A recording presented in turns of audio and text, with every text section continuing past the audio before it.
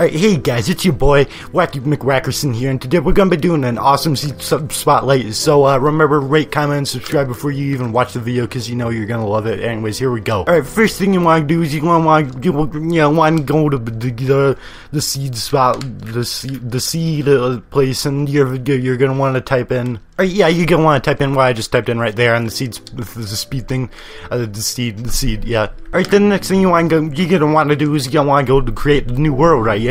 Alright, then now as you can see, we spawn right in here, and there is actually genuinely at spawn a tree.